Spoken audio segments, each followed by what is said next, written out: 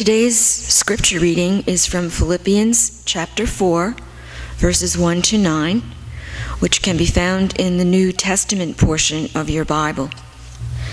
Before we hear the word of the Lord, let us pray. Dear Lord, take us, bend us, break us, mold us, fill us, fix us, shape us, to further your kingdom and do your will. Amen. Therefore, my brothers and sisters, whom I love and long for, my joy and crown, stand firm in the Lord in this way, my beloved. I urge Euodia and I urge Syntyche to be of the same mind in the Lord.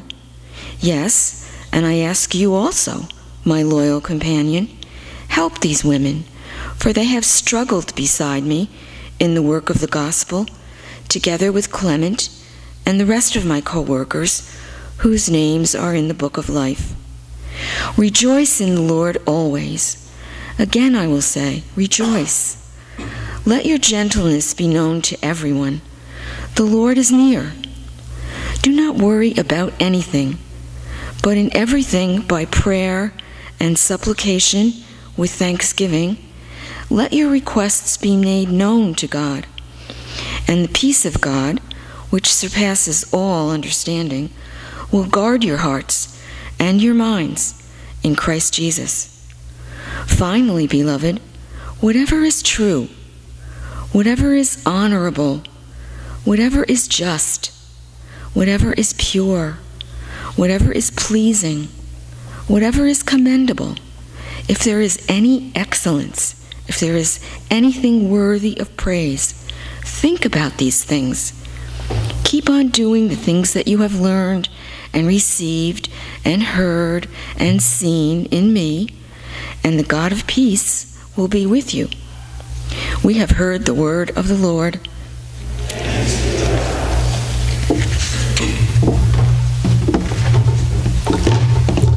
Today I want to talk to you about the hard work of a deep life. Part of our spiritual growth is closely tied to our own personal maturity and our ability to take ownership for our life, to be able to assess how we're doing, to notice what is good, to notice what is not, and then to set a path that would move us forward. That is personal maturity. That is spiritual growth. So as we talk about doing the hard work of a deep life, I want to just put this thought in your head, that soul care is self-care. Okay? Soul care is self-care. One of the things that I appreciate about our faith is the understanding that Scripture is written for our life. It is written to influence our mind and our heart. It is about the life you live, but it is also about the life of your mind. How we think about ourselves, how we think about others. It's never separated. It's never separated from how we live and how we behave. Never. When Jesus summarized his education and his understanding of Scripture, he said, love the Lord your God with all your heart, soul, mind, and strength. Love neighbors as yourself. So you see that it's both for your head, and it's for your heart, it's for your hands. It's how you live your life. Barb and I met 20 years ago. 20 years, can you believe it? 20 years ago. And we met in the San Francisco Bay Area, and for a time we lived in the middle of San Francisco.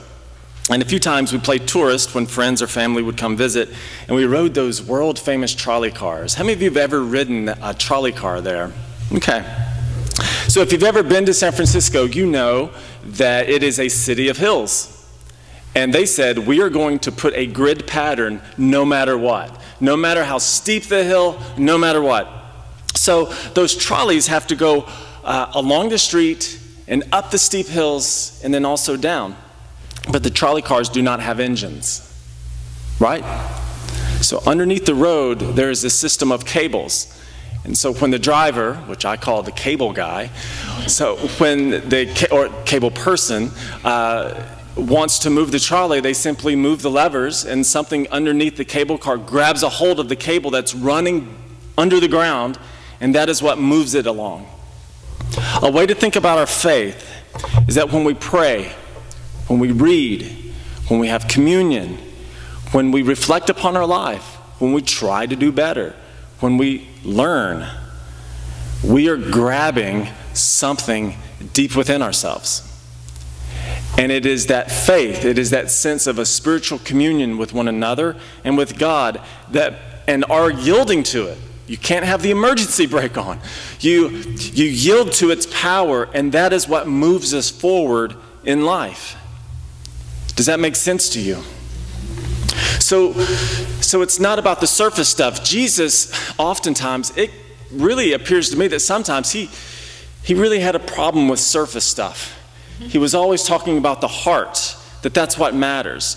And so if we want to grow in our personal maturity and our own sense of faith, then we need to be about the deeper things and not just the surface.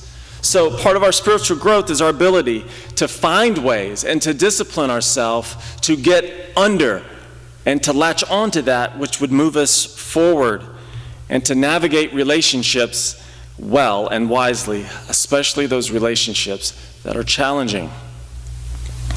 So let me go one step further and talk about taking inventory of yourself, assessing, noticing yourself.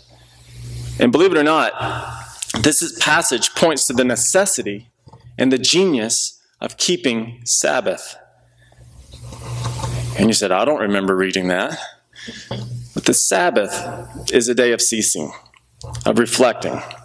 It's not about whether or not you work or do not work on one day of the week. It's actually about taking the opportunity, the privilege, I would say, to cease, to slow down your fevered pace, and to take the time to quiet yourself. It's time that you check in with yourself. What's giving me joy these days? What can I rejoice in? What concerns are kind of rattling around inside of me? What's my energy level now? What am I worried about? Do I have goals? And am I closer or am I further away from the goals and achievements and aspirations I have for myself? Are there relationships to which I need to attend? That's the intention of the Sabbath. It's to slow down and to attend to your soul, whatever makes you, you. Taking the time to do this is difficult. And it's difficult no matter what season of life you're in. Okay? So you could be in the throes of raising kids, and it's hard to do this. You could be in the middle of your career, and it's hard to do this. You could be in the middle of caring for a family member. It's hard to do this. It can be very difficult to take the time to do this. Do you agree? I agree. You know why it's hard to do this? Because it's hard work. That's why it's hard. That's why it's hard. But I really do think that you could do this once a month in about an hour and a half, maybe 2. When we neglect our soul, we neglect ourselves. And we let all of these things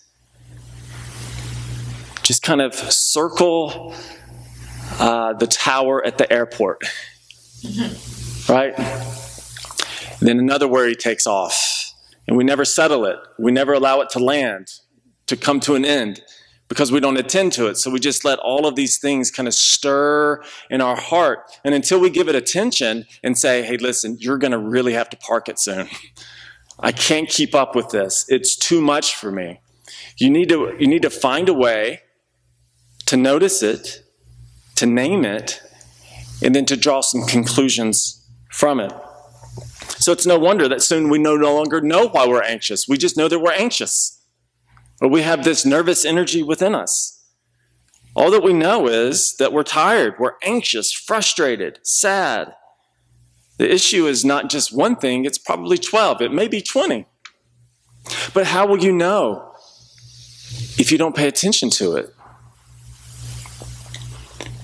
And then our divisions within ourselves, because we feel torn in so many directions, our divisions within ourselves multiply, and then we no longer feel one. We no longer feel whole. We no longer feel whole with the Lord.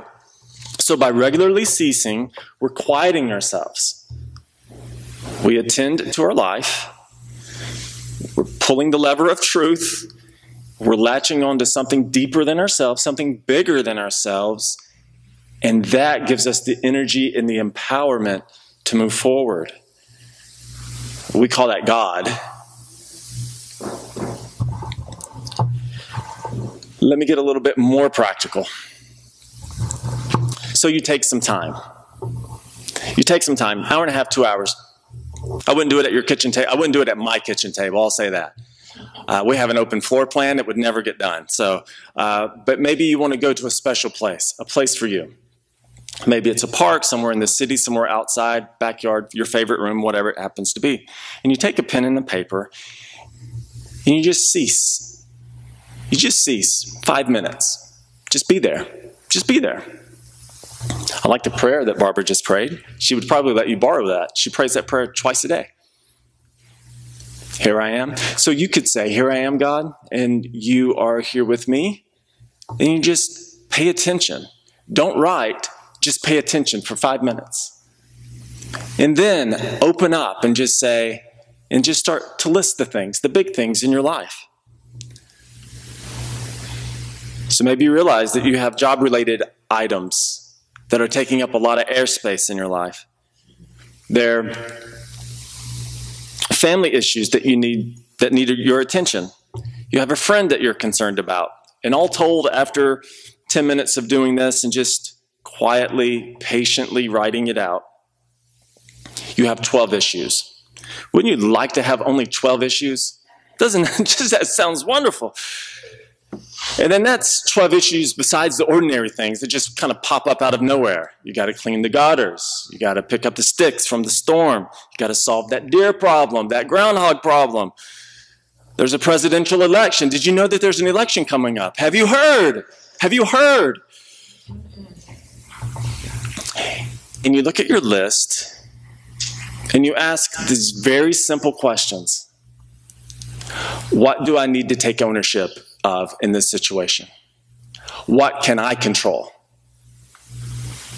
It's very few times is it the other person you can control, right? So how can you be a responsible party in this situation? So when you cease and you pay attention, you could say, I have been thinking of my friend for 3 weeks. This Wednesday, I'm going to call them, and I'm going to slot out 45 minutes to talk to my friend because I think that they need me in their life at this moment. Congratulations, you now only have 11 issues.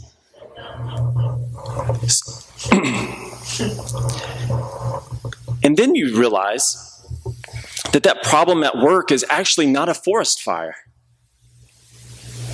That you realize that it felt like a forest fire because you had 11 other things in your life. And you were just in this heightened sense of anxiety and stress, and you're just set on edge because you don't know what's going on in your heart. So oftentimes, instead of doing this, what we do is we go to the kitchen cabinet or the refrigerator or Netflix or Amazon or something like that. So congratulations, you paid attention. You reflected. You planned. You made a commitment, you lived it out, you're moving toward maturity. That's what spiritual growth is. Spiritual growth is your own personal growth as you connect with that deepest part of yourself. Jesus Christ said the kingdom of God is within. It's within, it's the deep. So we're wanting to get deep to that part. So in the Sabbath, when we give our time to think and to reflect, we can come to this passage in Philippians chapter 4 and not think that Paul is saying, easy, easy. Don't rock the boat. Just focus on the positive.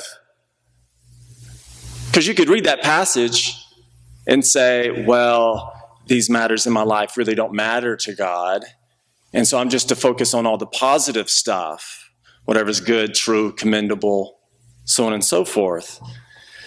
When actually, this passage is a call to action. Euodia, Syntyche, you're unified in the Lord. You have your personal differences with one another, but you need to do the deep work of understanding what it is you have in common. And the only way that you do that is you become gentle. The word gentle in Greek means reasonable. Literally, reasonable. Let your reasonableness be known to all.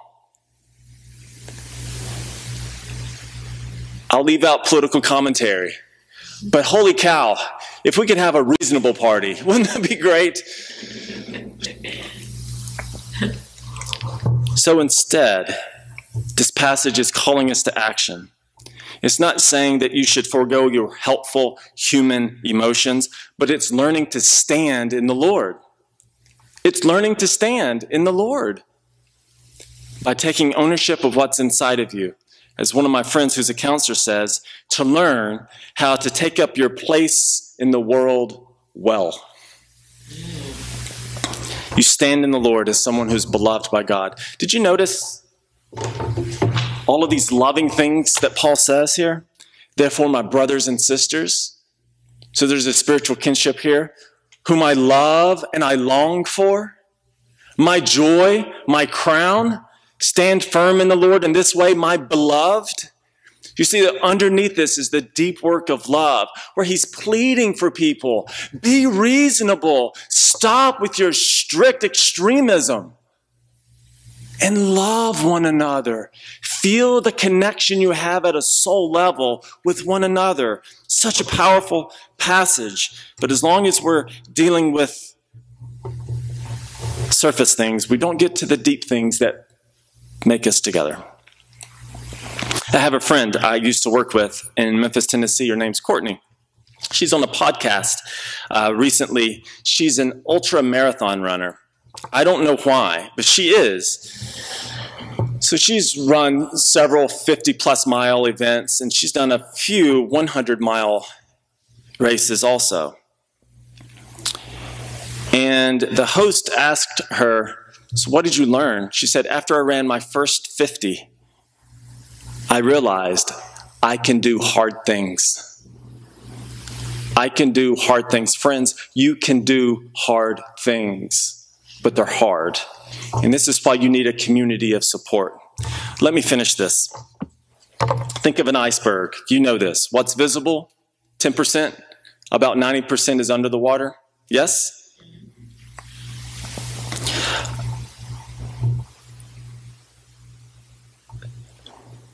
What Sunday morning does, this sliver of time, and what you can do on your own, is just with the Lord, is to go down a little bit further under the surface.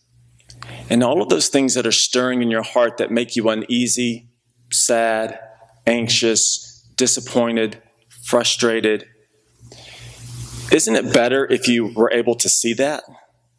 And to understand how that was impacting your life and the life of your loved ones? That's what we're doing.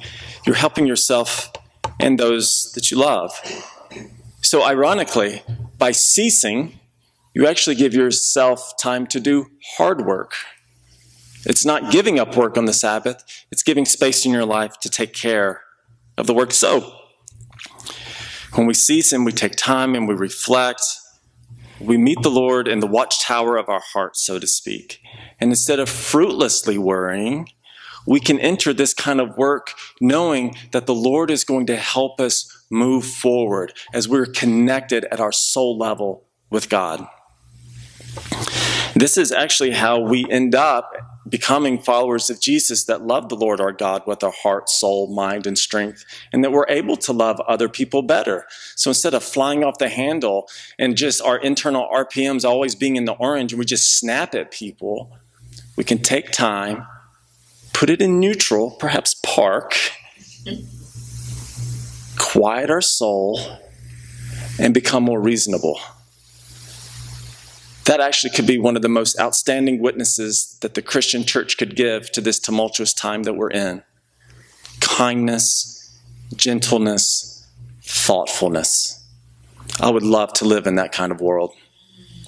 So friends, I pray that this would have a home in your heart, and that you would consider what it would look like for you once a month, perhaps, to take an hour and a half to 2 hours and just sit and be, and then to allow the Lord to enter the chaos, the storm of your life, and then to bring peace to you. I want that for me. I want that for you. I want that for our community. And we can do this together. So may the Lord bless you. May the Lord bless the preaching and the reading of the word.